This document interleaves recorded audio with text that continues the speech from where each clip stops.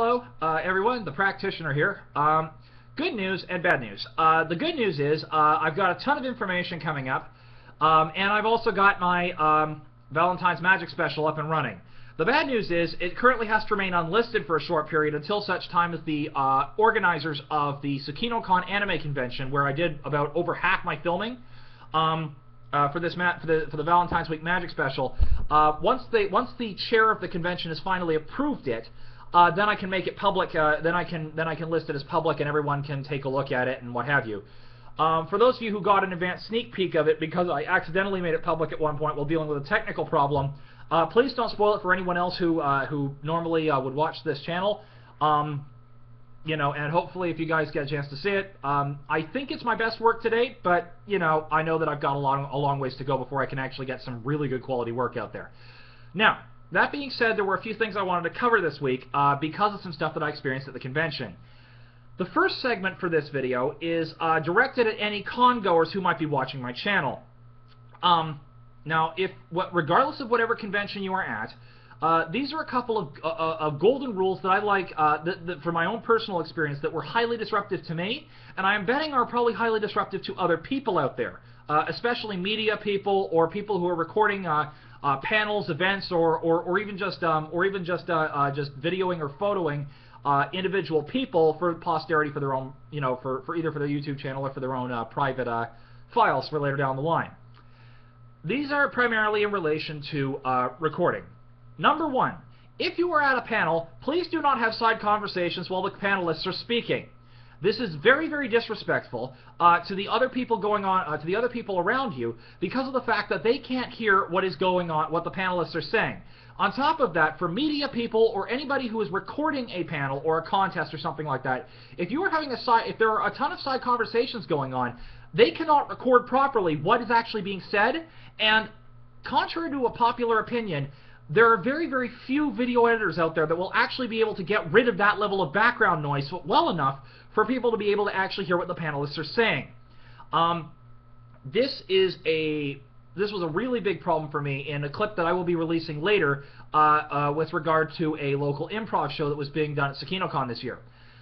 A second problem that has come up consistently at the time that I've been in the con is what I call ignorant photobombing or unintentional. Well, no, it's not really unintentional photobombing.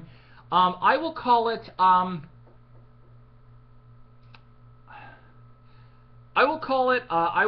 clueless photobombing, or you know, basically photobombing in such a way that you're not paying attention to your surroundings, or if you are, that you're not thinking it important enough to actually do anything with. Specifically, what I'm talking about is I was filming a panel called Whose Line Is It Anime, which was a local improv show, and I counted, well, maybe my count is a little off, but about 15 people in the midst of recording walked right through the shot, walked right through a shot as I was filming the stage.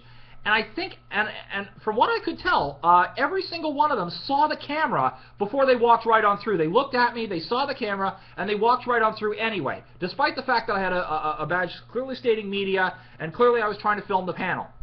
Walking through someone's shot when they were attempting to take a photo of a cosplayer, trying to record a panel, or doing anything else, just, you know, that's just part of recording a con experience, which is supposed to be a really great and wonderful thing, is really not cool, okay?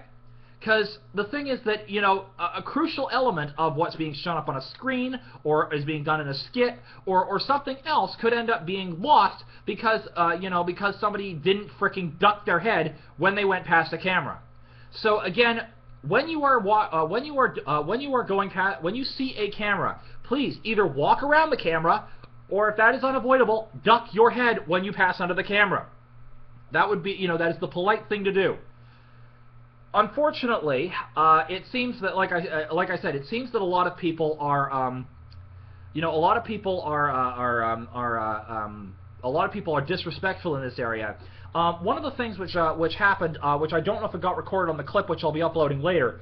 So the only person who, I think one of only two people who actually ducked their head for the recording of the Whose Line Is It Anime clip. One of them was the organizer of the clip, and I pointed to the camera when he saw me, and he promptly ducked his head. And I was grateful for it, And somebody else had turned around and seen me and whispered at me, "Hey, this," had whispered at me in a stage whisper, "Hey, that's the organizer of the con. Cut him. That's the organizer of the panel. Cut him some slack." As in basically he didn't have to duck his head because he was organizing it. The point is, he was considerate enough to duck his head. That's the point. Is he was considerate enough to do so. Apparently, large numbers of people were not. Now, I had the third problem I wanted to mention was another issue. Now, normally it is polite etiquette when you're at a convention to go away to a side place where you're not obstructing traffic or anything like that, so that if you're taking a photo or doing a video interview or something along those lines, you're not deliberately obstructing the pathway, or at least you're even with the crowds, you're at least giving them some degree of space to move about. People see the camera and still either walk through the shot or knock the tripod. The tripod is, now, assuming that I've done the very best I possibly can to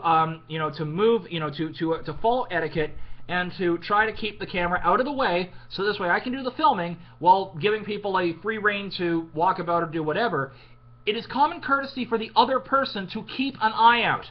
Now, accidentally tripping over the tripod is one thing, but if you are walking up and you see the tripod and you still knock it or trip over it or some crap like that, and you're not carrying hefty bags, or your cosplay is not some big elaborate costume, or you're not falling off balance for any particular reason, don't knock the tripod.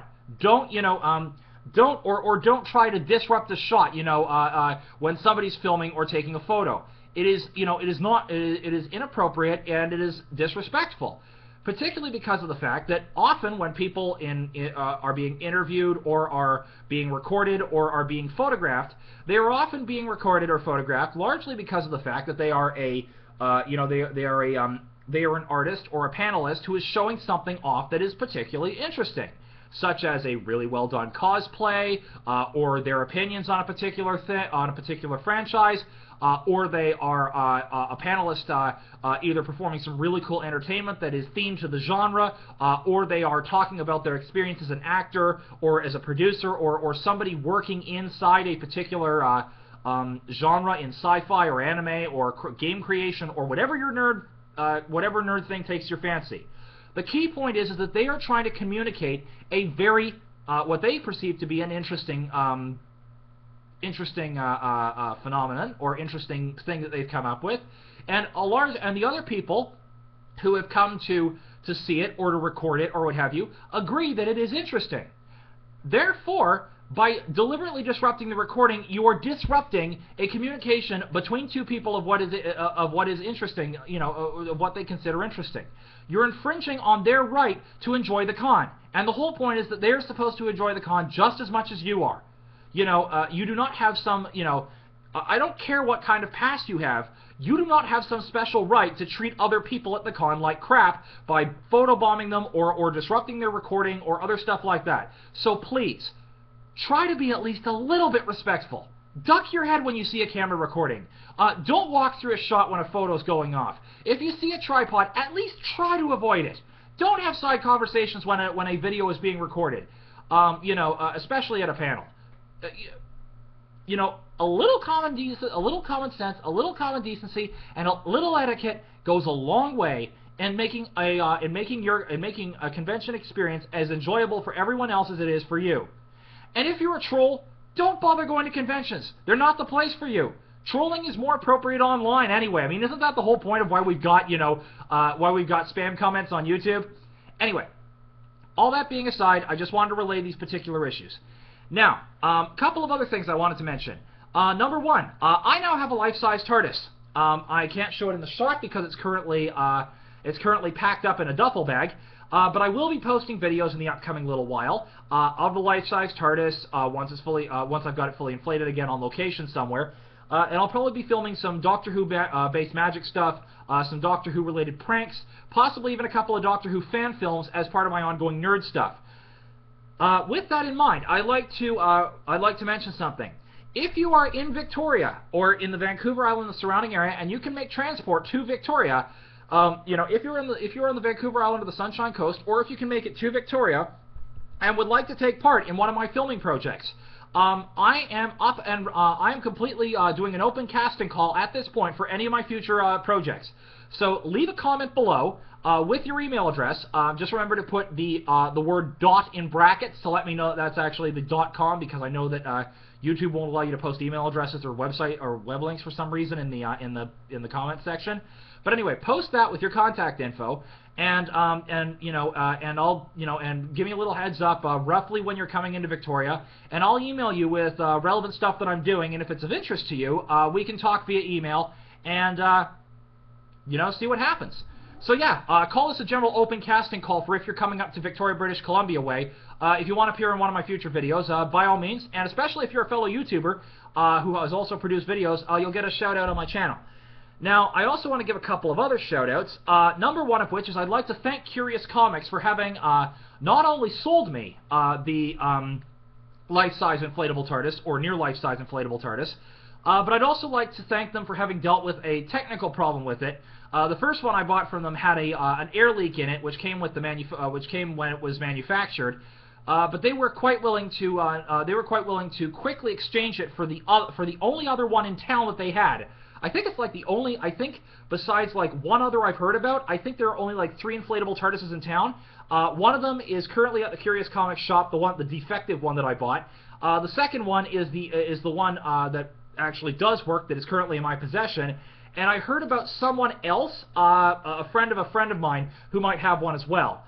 Those are the only 3 that I know of in town. So this is a rare item, and it cost me a pretty penny to get, but it's worth it.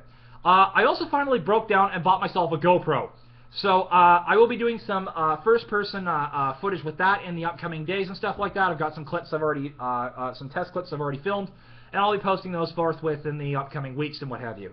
Once I've got some editing done, all that jazz, and you know what I mean. So with all that in mind, oh, and by the way, one final thing.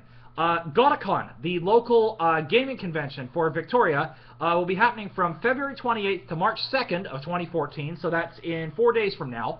I will be posting links to both Curious Comics and Shoutouts down on the page below, as well as Tsukino-con Facebook page.